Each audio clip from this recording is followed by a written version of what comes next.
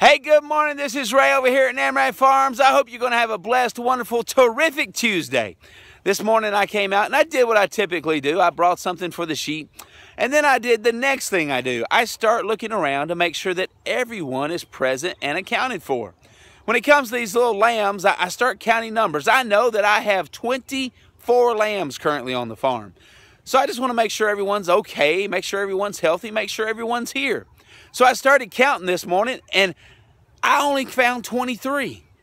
And then so I counted again, and again, and again, and again. It was only 23. 5 times I counted, and I only found 23.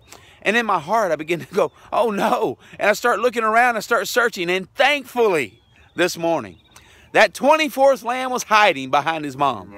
Thankfully, that they are all here and accounted for, but I didn't stop until I was certain. I didn't stop until I was sure. And this morning, the Good Shepherd, he is here, and he brings out his feast, and he makes sure that everyone is accounted for. He wants to make sure everyone is present, the old sheep and the young alike. And he goes around and he looks, and he calls out by name. This morning, when he calls your name, are you present and accounted for? Or are you like that lost little lamb? Because I want to encourage you either way. If you're present and accounted for, man, it just brings a smile to his face.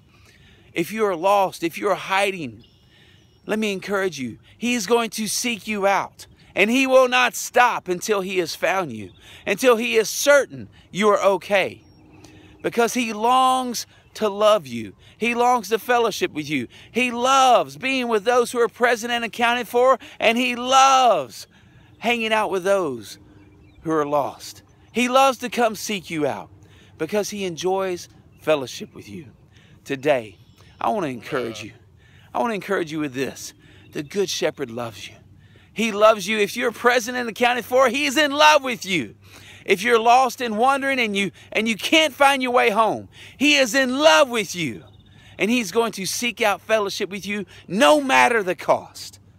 Today, go enjoy the shepherd, and I'll see you soon.